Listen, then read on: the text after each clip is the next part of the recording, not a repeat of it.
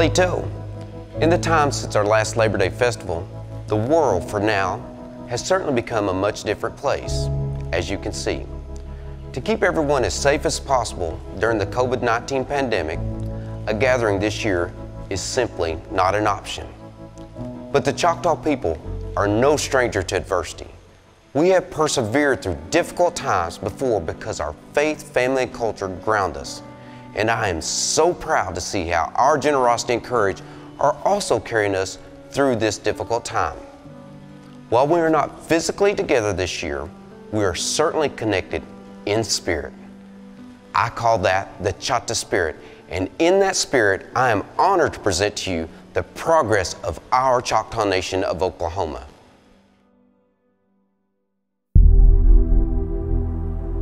In 1831, the Choctaw people gathered what possessions they could carry and began a forced journey of almost 600 miles on the Trail of Tears. Those who survived had an unbreakable spirit.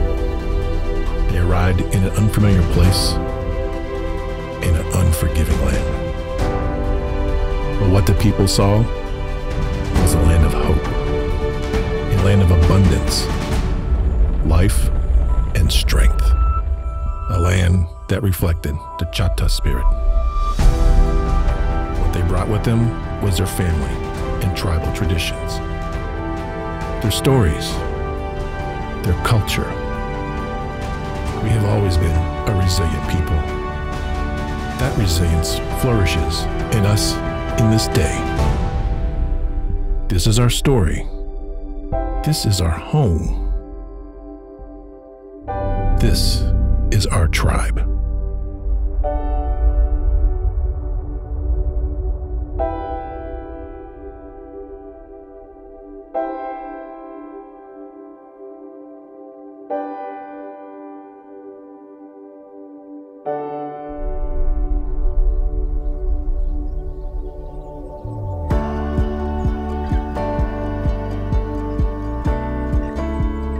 Halito. When I first took the oath of office in 2014, I said as long as we stand together united, there is nothing that will hold us back. 6 years later, I still believe that. Our ancestors knew how important it was to stick together, and that's what helped them survive the Trail of Tears and prosper here in our new home. There's no doubt this year has been challenging. We've seen our sovereignty attacked by the governor over our gaming rights. We've mourned the loss of our family and friends due to the COVID-19 pandemic. But every time we're faced with a difficult situation, we've come together to do what's right for Choctaws and our communities. I am so proud of the relationship we built and continued over this past year. Choctaw Nation Associates donated over 18,000 units of blood for the Oklahoma Blood Institute, potentially saving tens of thousands of lives right here in southeastern Oklahoma. Our emergency management team traveled all over the 10.5 counties to help local communities with storm recovery, search and rescue missions, and emergency preparedness. And we've worked with city officials all over the Choctaw Nation to strengthen infrastructure and small businesses. In March, when the COVID had hit around the spring break time, we had got some calls through the schools and through the community. The essential items, as in the toilet paper, the paper towels, and hand sanitizers were hard to get. So with the COVID kits, we came together and we formed another team and made these items available for the tribal members that tested positive. When the pandemic hit, you know, there were talk of places shutting down. Too many of our tribal members depend on this program as their primary source of food. We had to shop for the clients themselves, and it was, you know, pretty difficult with the limited staff. So there were numbers of those people that volunteered, not just in Durant, but across all of our locations to help us during our peak times. Walmart approached some of the tribes in Oklahoma, and we were one of them, that they had some produce they'd like to donate.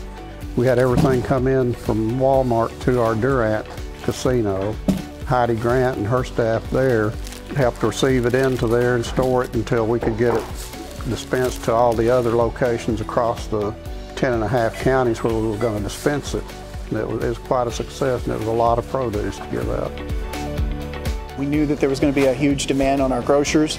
There was going to be a huge demand on our travel plazas to keep some of the basic necessities out there, and so that was what we wanted to get our team working on. We had over 700 associates come forward over those months and volunteer their time in order to help do things like prepare mail, go through and prepare shipping out of prescriptions for our travel members and for associates. They went through and helped stock our country markets and help clean and disinfect our retail travel plazas. And that was one of the most heartwarming things about all of this, is that when the call was put out, they came together and they answered that. The participants that receive these meals are homebound. They can't cook for themselves anymore. With this pandemic, the Choctaw Nation has stepped up. They saved the lives of those seniors that needed a meal. We couldn't have made it without them.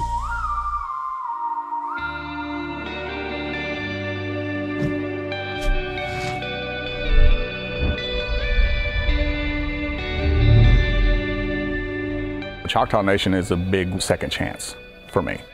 As I grew up, I didn't have that stability I needed at home, getting involved with a lot of gang situations. I was arrested in Sherman, Texas, and I wound up fleeing over here to Durant. I was on the run for about 3 years. They had a warrant out of Grayson County for my arrest for fugitive of justice. I was looking at 5-year state. The very day that I was picked up from jail was the day that I realized my life was not where I need to be. And I knew the only person that could pull me through that would be God. The day that I did come over to Choctaw Nation, I prayed about it again. If this is where you want me to be, I'm working for you. I'm not working for me. I worked as a sorter. Within 3 to 4 months, promoted up to a driver. Worked my way through the levels and then opened and come up for the coordinator position. And here I am. I don't take this job or where I'm at as a prideful, boastful situation. I'm very humbled to be where I'm at in this facility and with the nation. That one person that you give that chance to will surprise you. And that's the way I feel I was given that second chance. Don't let your past tell you you can't, because you can't.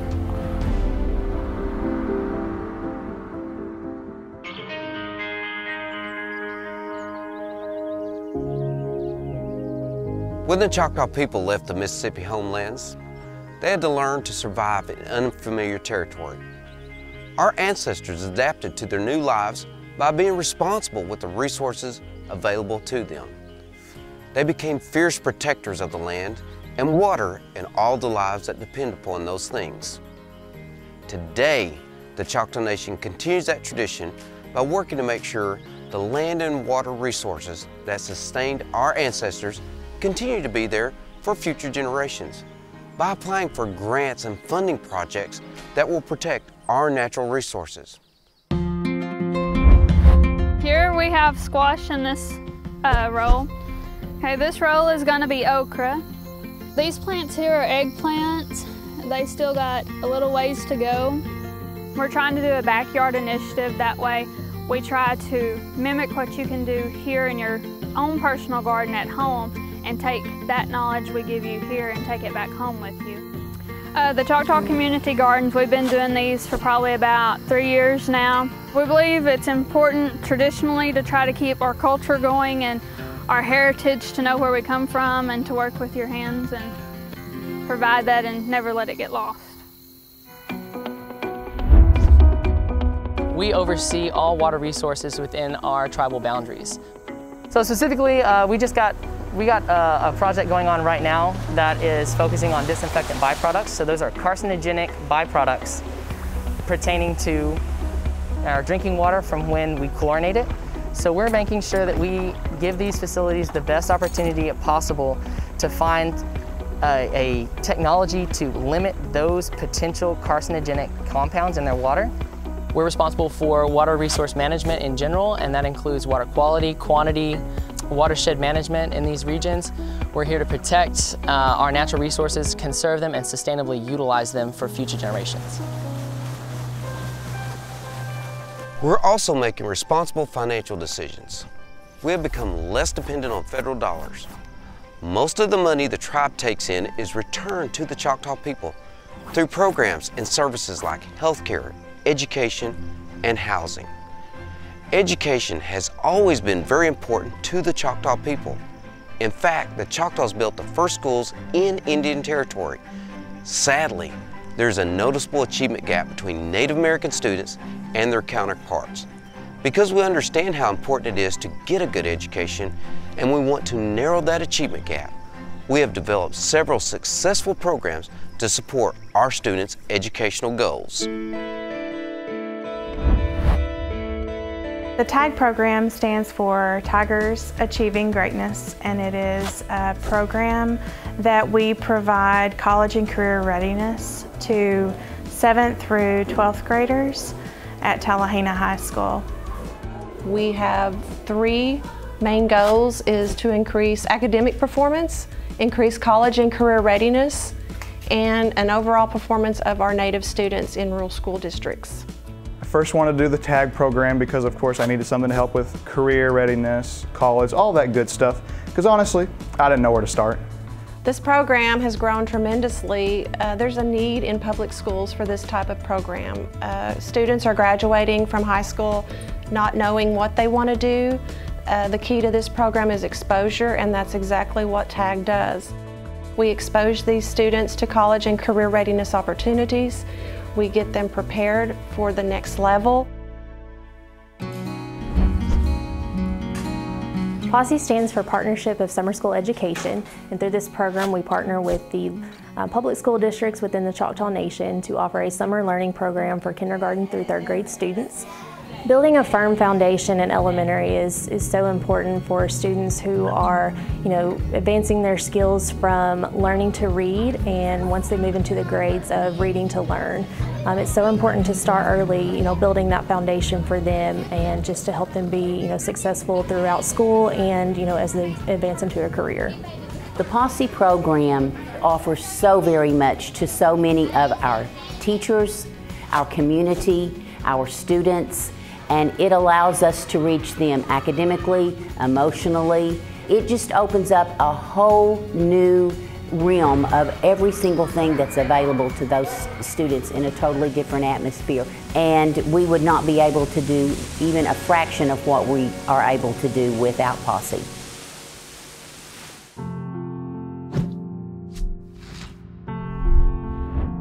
Grew up on welfare and Indian commodities.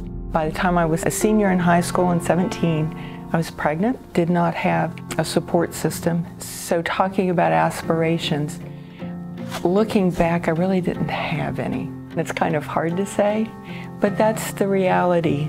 What changed for me at the age of 21, I had a friend from high school. I wrote to him about how horrible life was. His response was to me, yes, you have a bad life and it will continue to be bad until you change. I packed up my 2 kids, packed everything I owned into a little car and drove 900 miles. I got enrolled and I knew life was going to be different. Went into education and became a school teacher, and I loved it. I absolutely loved it.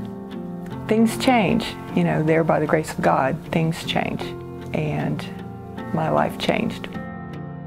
I've had a background of adversity. There have just been different challenges along the way. And just pulling on that warrior strength, you just pull on that strength and say, I've overcome other things, I can overcome this too.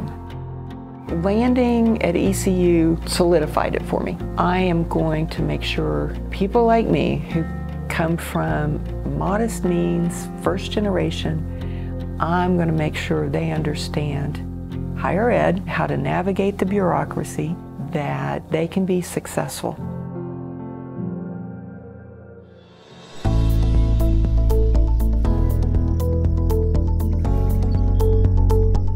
Choctaw sovereignty is having the ability to choose what is best for our people and our resources.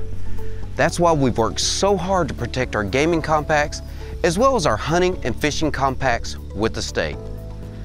Thanks to the hard work of our Tribal Council, the Choctaw Nation also made huge strides toward our housing goals this year. We built almost 300 LEAP homes and over 200 independent elderly housing units. We also saw great success in our affordable rental program. The LEAP program helps the tribal members by giving them that chance to own a property to where they wouldn't be able to own a home any other way. It offers a low rent that stays the same. It does not fluctuate. And at the end of the 15-year cycle, and our goal is to have that tenant or homeowner credit and budget ready to roll that LEAP property over into a mortgage and successfully own that LEAP house. I'm probably saving anywhere from $500 to $700 a month doing the lease to own program through LEAP. I've flourished in this home. We received a goal from the chief of building 500 LEAP homes in 5 years. Right now we're currently sitting at 270 units complete with 50 under construction at this time. We have this little community, we all basically work together and we're all friends and we're just close-knit. I'm really grateful for the tribe and everything that they've offered for my family. Another way we exercise our sovereignty is through our judicial system. Our tribal courts work closely together to make sure Choctaw tribal members are treated with respect and their voices are heard. In February of this year, I was appointed to the Eastern District of Oklahoma. I am a Special Assistant United States Attorney for the Choctaw Nation. That allows me to participate in the prosecution of any federal crime that occurs on Choctaw Nation land. With the establishment of a prosecutor's office and an appointment as a Special Assistant United States Attorney, we are working to legitimize and give more credence to our Choctaw Nation judicial system. The ruling with McGirt is going to affect tribal courts in that some offenses that were previously state court offenses are now going to be the exclusive jurisdiction of either the tribal or federal courts.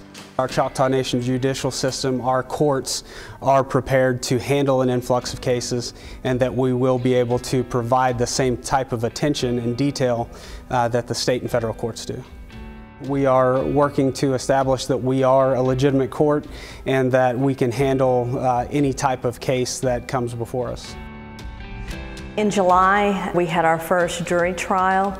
This was our first jury trial since the establishment of the Court of General Jurisdiction, which replaced the CFR Court of Indian Offenses. It was also the first trial where the tribe exercised its enhanced sentencing power under the Tribal Law and Order Act.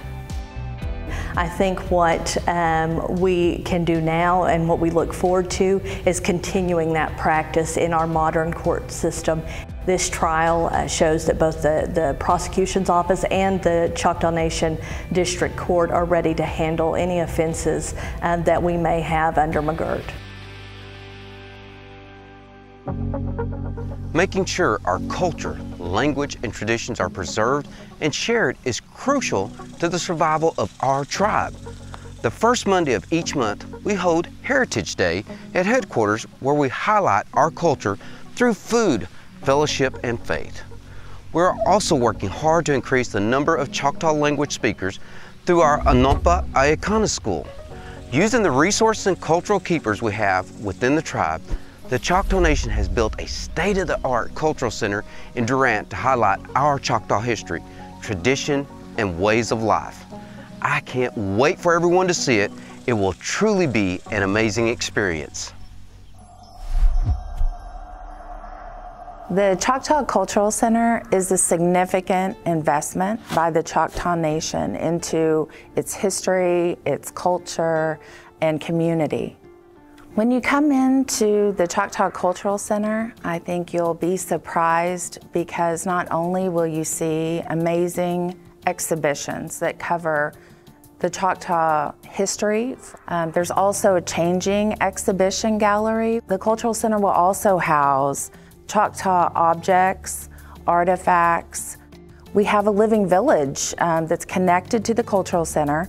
It has places for demonstrations, and we have an auditorium and theater so that we can host presentations and performances. We really hope the Choctaw Cultural Center becomes a treasured place for everyone to learn, to visit, and to grow.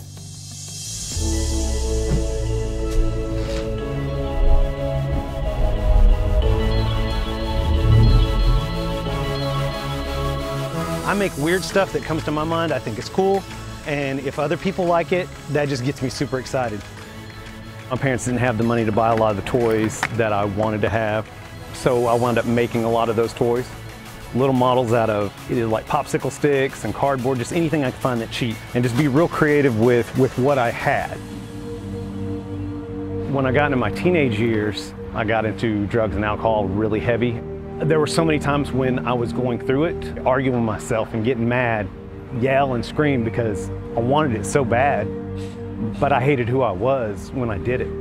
You look back and 20 years have passed and I've been inebriated, you know, almost all of it. I was able to actually stop drinking. As the first year of sobriety went on, in my dream, I kept seeing this image of this winged serpent. So I decided to draw it. It unlocked something within me that I had suppressed. I just started getting this creative flow again, I guess. I was sketching more, I was drawing more, I was painting. Anything I can do to help break stereotypes, share some understanding of you know, that there's more out there to our culture. I feel like I've accomplished something. If it's artwork, if it's sobriety, whatever it is, go for it, because life is too short to never taking a chance at doing something new and creating.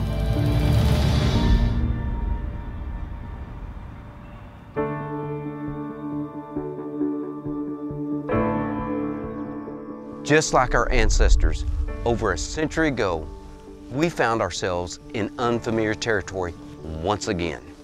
The COVID-19 pandemic has spurred us to create new and innovative ways to meet the needs of our people. Throughout the global pandemic, I'm proud to say that we experienced no gaps in services to our tribal members. The Choctaw Nation was able to continue operations without laying off or furloughing associates. I'm also proud to say that our workforce continues to grow.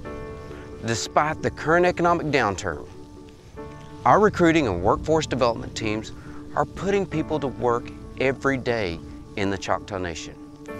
And with the casino expansion coming soon, we'll open even more positions. Small businesses are the lifeblood of our communities. Although the entire country is struggling with the recession right now, small business owners all over the Choctaw Nation are showing that resilient Tushka spirit. When we were opening this, I had told Mickey, I said, you know, I want this to be like the store that I grew up, that I remember, you know, that people, you know, whenever they grow up, they can tell their kids, hey, we used to go to that store down there and get a soda and a chocolate. You know, we kind of wanted to have that kind of mercantile feel, just that old feel of back in the day. He's the brains of the operation, and I kind of come up with some of the ideas, and he makes that happen. We're known for our graphic tees. I mean, I can't even tell you how many of those t-shirts we sell on a daily basis. It's pretty wild. We have a thing that we do called Tea Funding, where we help raise money for people that are, you know, either going through a rough time or they just have a cause that they're trying to raise money for. It feels great to be Choctawpreneur of the Year. I just know that the Choctaw Nation's there for me, and I'm just proud to be Choctaw, and I'm just proud of what they do in our community. Proud to have our business on Choctaw Avenue. You know, I'm just thankful that we have the opportunities that we have and the training available to help us out in this business. I am Choctaw. I'm a proud Choctaw and Mississippi Choctaw. Business has been excellent. It has really grown over the 2 years that we have been in business, and word of mouth has been a really big plus for us. We've got customers coming all the way from Dallas to get our food. It's very important to be able to offer our traditional foods to the public. We offer bison burgers, we offer Indian tacos, res dogs, fire dogs, tanchi labona, grape dumplings, banaha. With the pandemic that has happened, after hearing some of the stories of people not having enough money to feed their families or losing their homes, losing everything. There's a lot more homeless people out there, and we wanted to contribute what we could. We decided we would partner with Ministries in Action to help donate foods, dinners to homeless. We are happy to serve whenever we can to whoever we can, and we believe that if you do good, good will come back to you.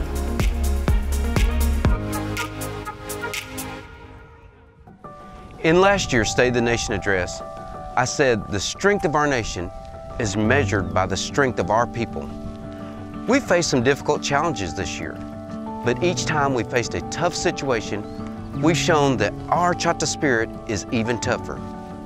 Our resilience comes from a generation of Choctaws before us who persevered in the face of so many obstacles. I'd like to close with a line from one of my favorite poems. We are clay people, we are a people of miracles. Yako Ki, and God bless.